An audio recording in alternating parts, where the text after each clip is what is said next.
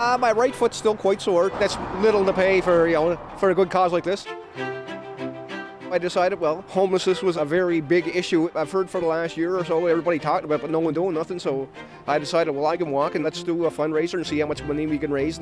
How much have you raised so far? Just a little over 10,000.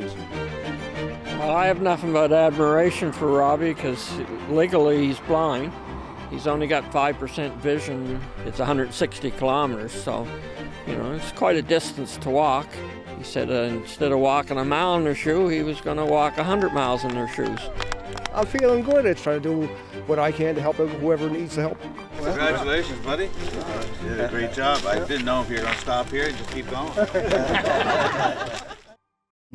So Robbie's fundraising goal was $5,000 initially, but he of course doubled that. The money will go to 2 charities, one called Hope House. It's a 5-bed emergency shelter for mothers at risk who have infant children, and The Village, which helps a group of volunteers working to end homelessness.